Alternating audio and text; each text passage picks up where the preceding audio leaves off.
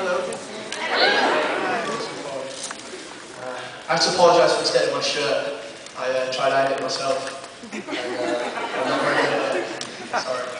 It's alright. I didn't iron mine. Okay. So, we're going to start kind of with easy stuff. So, if you could have been a part of any television series, what one would you have jumped into? TV series? Yes. Any at all. Really? Okay, it's hard. I would probably be either Buffy the Vampire Slayer or 24. Woo! Yeah, that's great. Who would you want to play?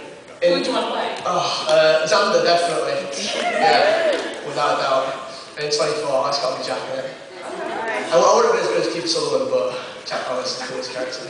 Alright. What's your favorite video game? There's so many, I don't know. I always said that my favourite computer game ever was Final Fantasy VII. Yeah! I quite liked the first Neverwinter Nights, and Final Fantasy X was good. I quite like some of the online sort of console games, like Gears of War and Halo and stuff. They're quite cool. Ever played Guitar Hero or like Rock? Yeah, I got Guitar Hero 3. How rubbish. It's kind of awesome, and I suck at everything else. Maybe that's what you have to do. So, were you ever interested in like a fandom as a kid? Yeah, definitely. Yeah. I mean, like I said, Buffy the Vampire Slayer. I've got all them on DVD. Yeah, absolutely madly in love with Sarah Michelle Gellar.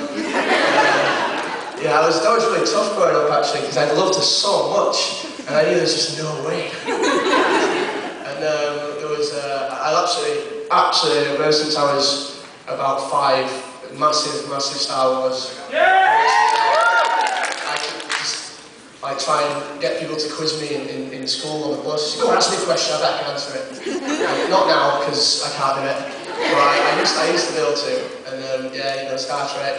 I don't know what they do. I just love them all so much. They're great. Alright, have you ever gotten to meet anyone from Buffy or? Yeah, I met Nicholas Brendan's really cool. He's a really nice guy. So I was chatting to him. I was asking him what it was like finishing season 7 and sort of going on separate ways. And he sort of likened it to what we're doing really, because we've been working since I was 11 and I'm 19 now. So it's been 8 years. It's going to be about 9, 10 when we're finished.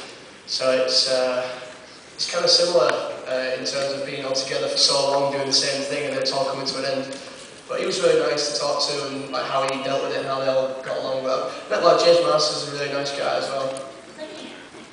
Do you have a favorite movie? Oh, I hate this question. I hate this question more than anything. Because films are my passion. I went to do film studies at university, and I couldn't possibly pick one. I can pick a few for you if you want, if that's alright. I like, Scarface is a great film. Memento, Godfather Part 2. Part 2, not Part 1.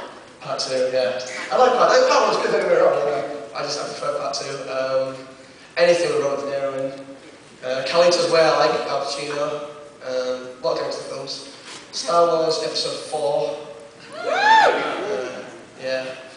I quite like Star Trek First Contact actually. I remember one day I got that and I got it on Christmas Eve before Christmas, and I thought, it's Christmas tomorrow and I can't bother doing anything else. I'll just watch this all day. And when it finished, I just played it again. And I watched it about 4 times. My dad got really mad at me. He wasn't that into the Star Trek First Contact? When I was in my room, it's just get downstairs now. Okay. How long did it take you, if any time at all, to adjust to the different styles of the directors in Harry Potter? Well, all the directors have been so fantastic. It's not been too difficult for me. I mean, they've all got sort of varying styles.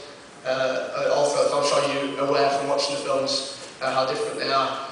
But they've all been so great, and they're really good with kids. And when we first started at 11, Chris Columbus, he worked with Macaulay Culkin before, and Mrs. Doubtfire.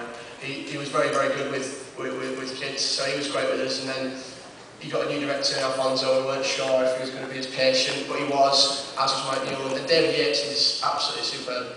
And I don't find it that difficult, the transition. I just find it fascinating seeing the way they work and the way they interact with everybody. So I can't help but notice the tattoo on your arm? Is that for anything specific? Yeah, it means 11, and it's my football squad number. I've got it on my football boots, and I got it, yeah. I mean, I wanted a tattoo for ages, and I had to go through all the relevant people, like David Barron, the producer, and asked if I could get it done, and he was like, well, no, not really. And then when I finished, he said, you know what, go do it. Thanks, mate. And I've been mulling over in my head for ages, thinking what to get, and I thought, why not get that? It's always going to be my squad number, it's not going to change.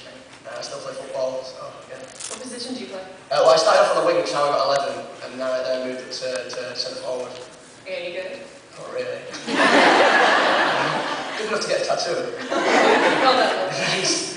Do you enjoy traveling? No, not really. I'm terrified of planes. Okay, thank you. No, I'm really scared. Once I'm in the air, I'm okay. I quite like the whole turbulence thing, but it's the takeoff. I hate it. Don't most planes crash on takeoff? Is that like Take off the landing? Yeah. So it really freaks me out. I don't. What was that? Most planes do fine. Well, yeah. Well, if you were here last year, I'm quite clumsy, and if it's going to happen, it'll be to me. We had an incident with the water. Yeah, you remember that. I always think it as well, because I live in Leeds, which is about 200 miles away from where we film.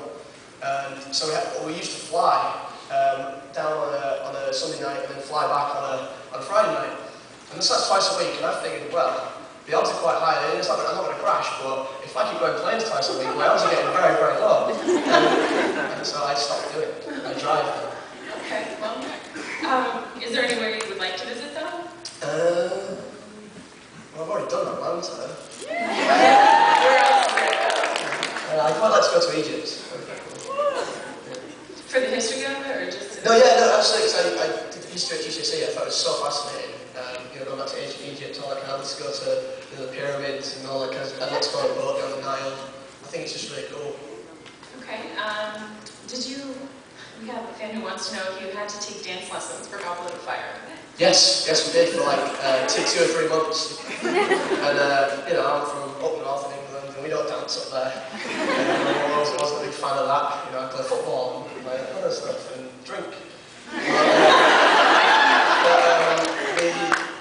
I got really into it, and the guy came and said, "Right, ready to dance now," and it was like waltz and tango, and I was really nervous, but it was really cool.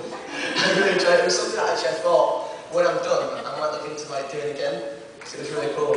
So I recommend it, yeah. Well, they say it makes you better at football, so. Well, yeah, so it didn't. Okay, we have, how do you feel about Neville's changes in Deathly Hallows? Do you look forward to having to play the new changes on film? Yeah, definitely. Hopefully I can get rid of that fat suit. I thought it was really cool because he wasn't in it at all at the start, and I was thinking, where is he? I knew he was going to be still back at school, but I didn't think he'd be doing quite that much, to be the leader of the resistance effectively was mind-blowing, and so I can't wait to get the script and read it and just see what I'm going to be doing. I want to try and focus on it some. I want to really work hard, so I'm hoping I get the script quite early on before my scenes, because it's not much. I mean, it does a lot towards the end, but there's not much in terms of the whole story, so I want to really make it count. So you're excited that it's going to be 2 films instead of 1, so they get more story in there? Yeah, definitely, yeah, because there's just far too much in there to put into one film. The years before we've lost a lot of stuff, which has been a real shame sometimes. And as a fan of the books myself, I've hated the stuff that's been missing. And so if they can make 2 films and get everything in there and do it right, then that's going to be